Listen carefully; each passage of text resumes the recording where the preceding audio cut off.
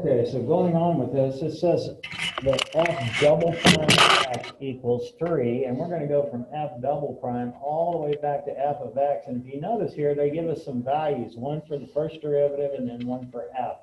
So when you have things that look like these, we're going to be able to find our c values. So if I do the integral of f double prime of x dx,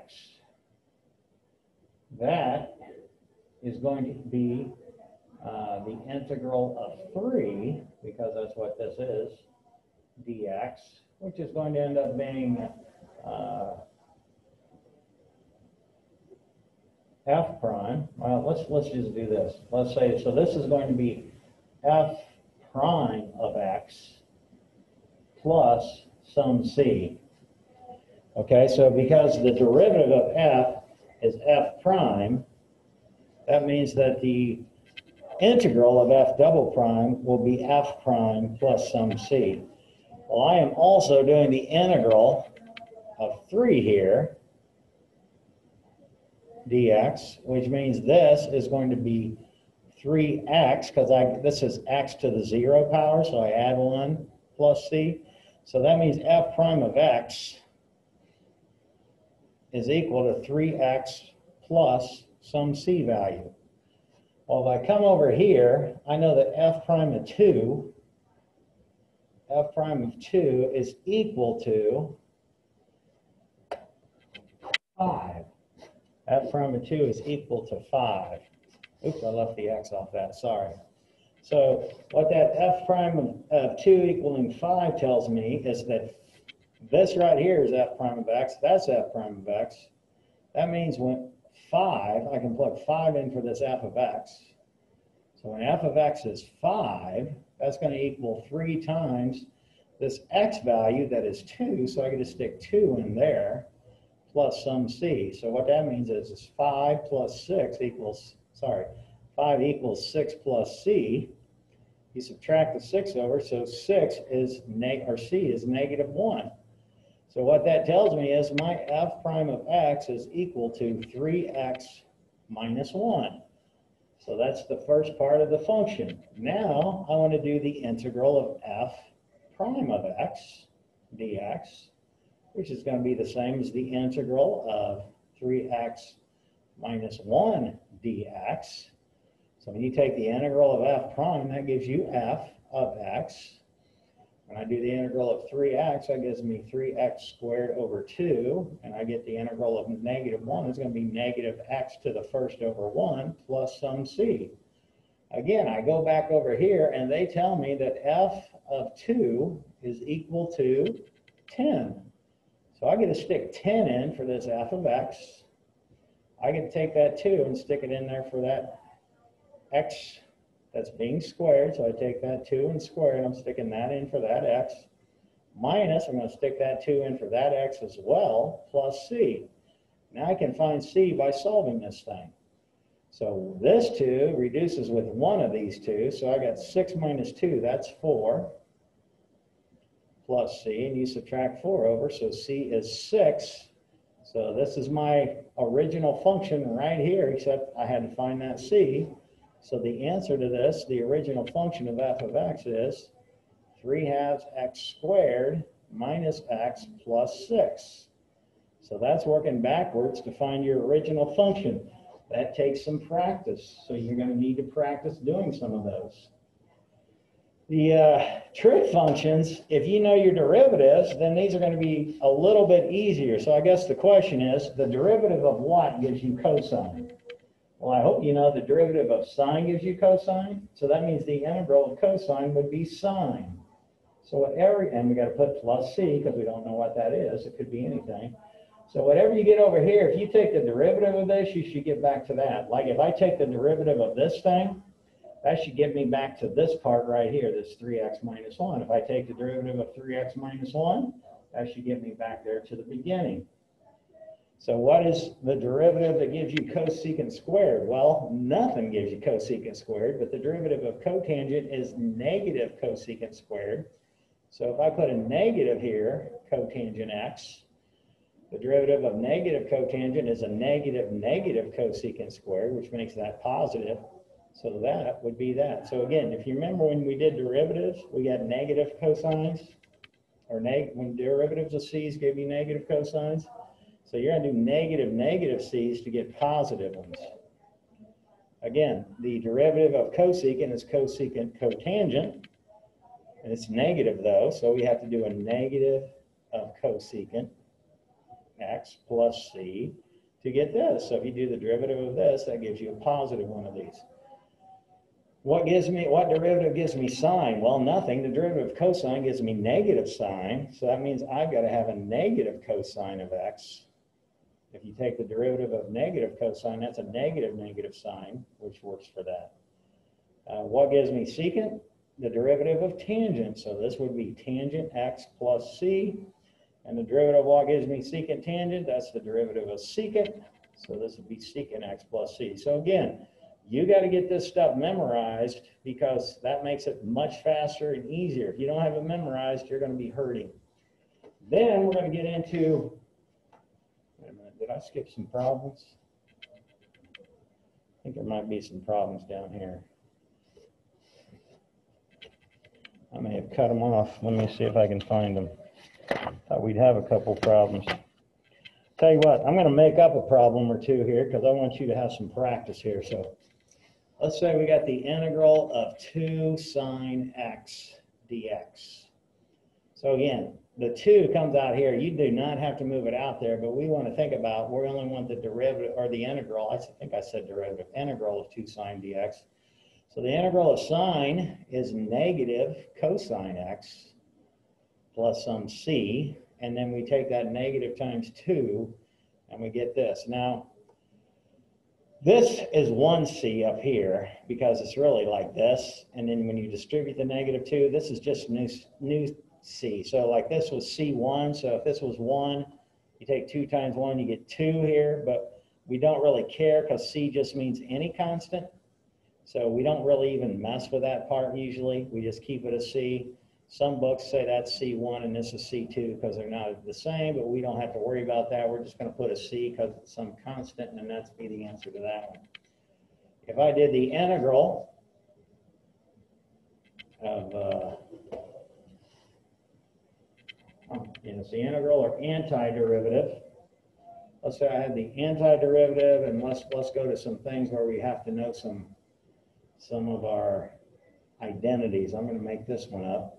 So this one is not any identity we know, but if we took that denominator and we split it up into 2 parts, we could rewrite this thing as sine over cosine as tangent, and 1 over cosine is secant x dx.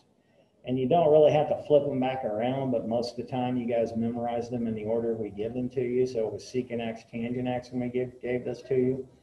And the integral of secant x tangent x is secant x plus some c. So this would be the integral of that mess up there. So sometimes you got to go back and do some old integration problems in order to find these.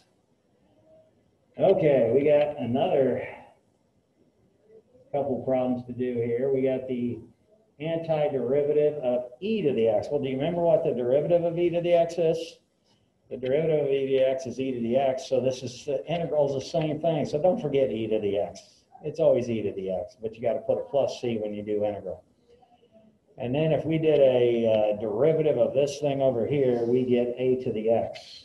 So this again is going to be one that you're going to kind of have to memorize when we do this. So over here, if you want, you can move that 5 out there. But you don't have to because the integral of e to the x is e to the x, and you just put a plus c on there and we're done with that one.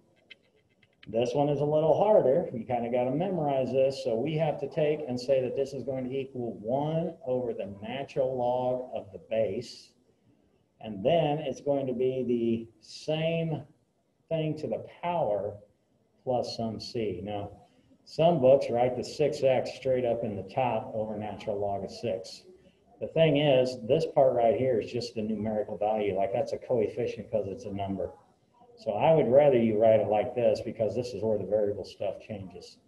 But if you wrote it like that, this is okay too. But again, this is just a number. The natural log of 6 is a number. So you may want to just keep doing that same thing. And then if you remember, if we did the derivative, if we took the derivative of natural log of x dx, that was 1 over x. So if you do the integral of 1 over x, that equals the natural log of the absolute value of x plus c. So again, this 5, you can take it out front or not. You may want to make it look just like the problem. So that's a coefficient of 5.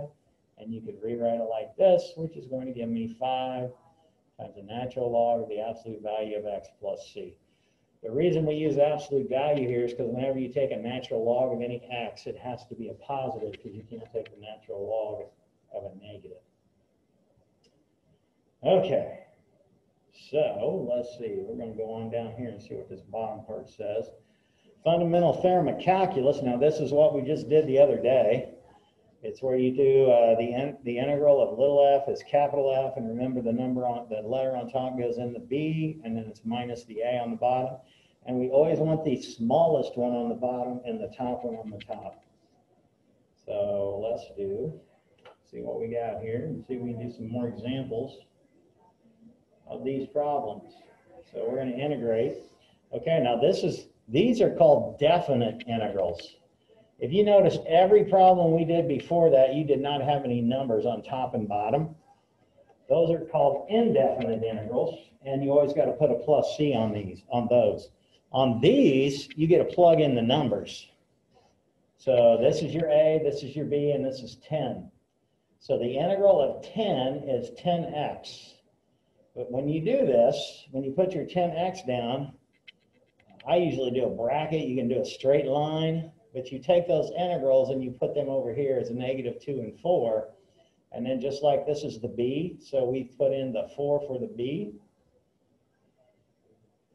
minus, and we put in the -2 for the a. Okay? So this is going to end up being 40 plus 20, which would make this whole thing 60. These are definite integrals because you get a definite number. It's no plus c. Doing the same thing on this one, we need to take that x to the 1/2 power. We're going to leave this 0 to 1 of x squared, but we're going to take that and change that to the 1/2 power. And now we're going to do the integral, just like we did before. And we're going to add 1 to the 2, put the 3 underneath. I'm going to put a bracket here, plus I'm going to add 1 to the 2. So 2/2 plus 1/2 is x to the 3/2. And you're going to flip your 3/2 over, stick it in front, and then you move your 0 to 1 out here. So we're going to stick a 1 in here. And we're going to stick a 1 in here. Okay. Then we're going to have minus, and we're going to stick a 0 in here. You've got to put this in parentheses because it's minus the whole thing. And we're going to stick a 0 in here. And then this is going to be 1/3 plus 2/3 minus this whole thing gives you 0. So this will be 3/3 or 1 is what you get out of that thing. So you want to practice these things. Okay, let's do this one. The derivative of y gives me secant squared. I hope you all know that that is going to be tangent. I'm going to show you another thing you could do. You can put that 2 out front and just do this like this. We're going to go negative pi force to pi force. So what that means is we're going to have 2 out front. We're going to distribute that in later. That's going to be the tangent of the top number, tangent of pi force, minus the tangent of negative pi force. Okay, so I'm going to talk about unit circle here. Pi force right here is radical 2 over 2.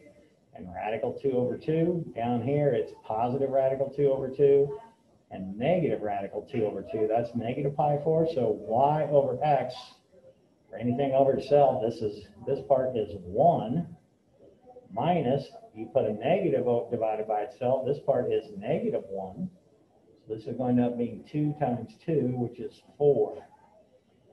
Okay, so these are very similar to the ones we did a little while ago with plus c's, except now they're definite integrals. So again, you want to split this up under each part. So this is going to be 1 over t to the 1/2 minus t to the 1/2 over t to the 1/2. You're going to split them up. It's still integral from 4 to 9.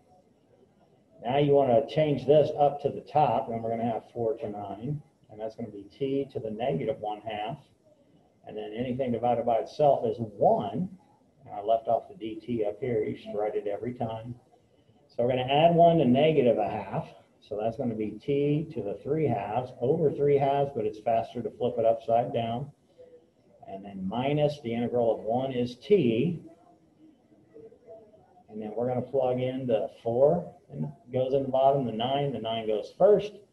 So this is going to be 2/3 times 9 to the 3/2 minus 9, and then minus, and this is going to be a parenthesis because we got to subtract when we put the 4 in. 2/3 times 4 to the 3/2 minus 4. Now, when you have a rational exponent, do the square root first. The 2 in the denominator is square root. So this thing right here is still 2/3 in front. And that 2 is the square root of 9, which is 3. And you take 3 cubed, and you get 27 for this. We get minus 9 there. Okay, and then over here, I'm going to leave this minus here and simplify what's in here first. So the square root of 4 is 2. 2 cubed is 8, so 8 times 2, that would be 16/3 minus 4, which I'd change that to 12/3 to get common denominator. So over here, I would probably reduce this 3 with that 27, so that's 9. So this is 18. 18 minus 9 gives me 9 minus, and then 16/3 minus 12/3 is 4/3. So I would change this again to 27/3. 27 minus 4 is 23/3, and then you can just leave your answer like that. Okay, let's see what we got coming up next. Oh, we're done. Nope, there's one more. It's just not turning for me. There we go. All right, I'm going to quit there, and I'm going to do one more video on this after school.